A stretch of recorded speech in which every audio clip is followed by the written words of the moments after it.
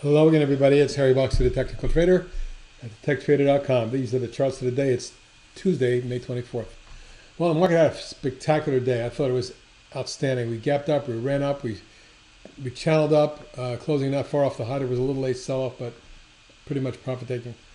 Right now, today was a very key, important breakout for the market, in my opinion, and we shall see if we get a follow-through. Unfortunately, the market's had a habit of up 200, down 200, up 200, down 200. So we'll just have to see if we can get it going. But let's look at some of the stocks that I want to talk about tonight.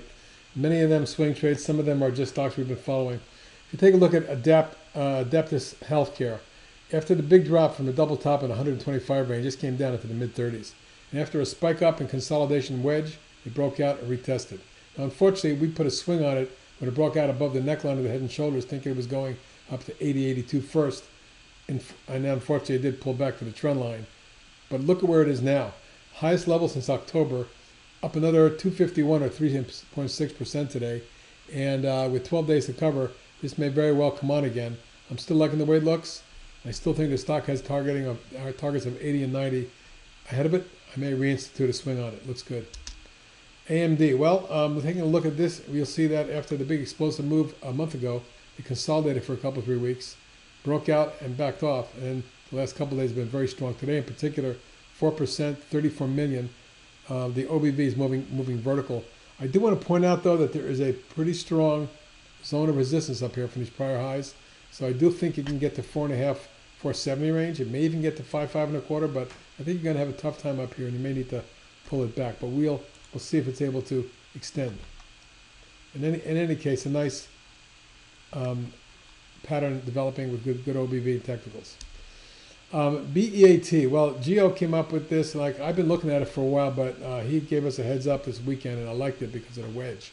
Look at that pop today, going from 15.25 to 17.20, closing just 3 cents off the high, up $1.97 or 13% on $1.4 million. It doesn't sound like a lot, but $1.4 million is the biggest volume on an up day going back a couple of years. So for me, I think it's broken out, and I think the stock's headed towards near 20. And by the way, there is 5 days to cover. Now, BSFT is a stock I brought to your attention last week when one of my institutional guys showed it to me. I like the overall pattern. We traded it very nicely back in 2010-11, but over the last several years, it's been building a big base. Now, if you take a look at this today, reaching 44.16, is the highest level reached since it was 44.13 on April 27, 2012. So 4-year high. If it gets through that, we may very well get a run up to the low 50s. The all-time high, I tested that level at 55 or so. So keep an eye on this one, as we may get an explosive move on it short term. 6.7 days to cover. Short-term target 46 and then 54.5. Cynosure. Well, this swing trade we put out there took some time to back and fill and form a kind of a 3-wave corrective pullback flag within the confines of the channel above the 50-day moving average and lateral price support from the breakout point. Today, right back out of it, up $1.85 or 3.87%. With 3 days to cover, it looks like it could make a run back at the high, but eventually I'm looking for 58. Well, I think the goals, which have really gotten a turn downward, may reflect in the the triple bear ETFs, or the bear ETFs for both the dust, which is the gold miners, and the JDST, which is the junior gold miners. If you take a look at where resistance is here at 1750 and today's high at 1745, and he moved through here, we can see 21.22 pretty quickly. Should be interesting. Stay tuned. Volume is heavy on the upside. While we're on the subject, JDST, very similar, exploded for 408 or 22% today. Maybe headed for 24.40, and then I'm looking at near 30. So those are your targets going forward.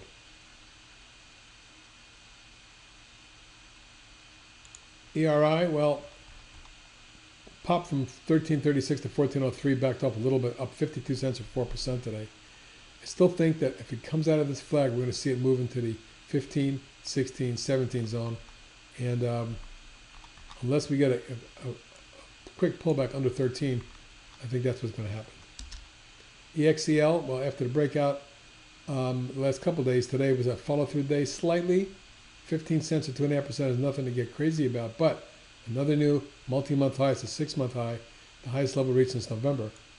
That high was 642. I wouldn't be surprised if they tested that short term. But there's resistance right in this 640, 680 zone. And we're just going to have to see whether it pulls back and consolidates and makes a big run. 11.6 days to cover. Well, the LABU and the biotech indexes, it looks to me like they may save the day. If this market wants to go higher, those biotechs can do very well in here. 1, 2, 3, 4, 5, and then retest, forming a big base. And there's your breakout. Now the test here, for me, first around 34. That may happen tomorrow. But the key level is 38, 39 zone. When we get up to that, I'm looking for 42.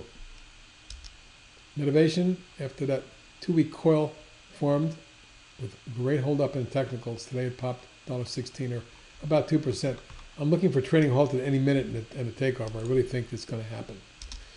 NVIDIA, wow, what a fantastically strong breakaway gap, a strong run up now. It is near the top of the channel. We may very well see the stock consolidate or pull back. But boy, this is an all-time high for NVIDIA, or at least the highest level, in 9 years. The all-time high is about 38, 39. We're actually above that now, sorry. Hit 45.50. So it may be that this stock's ready to make a major run. 7.7 days to cover. The only thing I'd look for is a pullback, retrace, consolidation for a setup for higher levels. OLED, nice breakaway gap yesterday and a beautiful follow through today, up another 3, 10, or 5%. With 5 days to cover, I'm looking for a move to the top of the channel near 69. This looks very good. SMH, well, the semiconductor index, as an example of what's going on in that group, leading the market back up, had a beautiful recovery move and closed at the high for the day going away, literally at the high penny, 55.82, within a penny of it, up 132. And more importantly, the highest closing since December. So it's a new 2016 high, and my target has to be a test of that level, just under 57, right around 56.90. To get through that, we can see 60. That would be big for the market. SUPN continues in its channel, has been taking out resistance, may very well test first 19.25, but more importantly 20, 20.5, I think is a zone where it could get to. 4.9 days to cover. Well, TASR's finally moving nice and steady in the rising channel. You can see the pattern here. It shows an extension could take you to 24. 12 days to cover. Ubiquity Networks, a breakout of the 2-week wedge or coil, which came above the base pattern, augurs very well for more upside. With a whopping 23.5 days to cover, we may very well see this run up to the mid to high 40s. Vuzi, another update. The volume was the biggest volume going back to January, and coming on a breakout day, I think the stock is going to quickly test 6.25 as early as tomorrow to 6.5, and may even get up to 690. The spike high here at 684 could very well be in hand. We'll see. And lastly is XON, which is recovering nicely. It's moved back through the 2 moving averages, lateral price resistance, and the declining channels I grew it in. My problem is that the overhead resistance at 31.34, the declining 50, with today's high at 30.98, within 40 cents of that, we may hesitate there.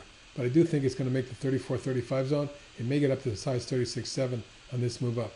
We'll see. But there's a lot of resistance. However, to counteract that, there's 7.2 days to cover. And folks, that's it for tonight. Have a good evening.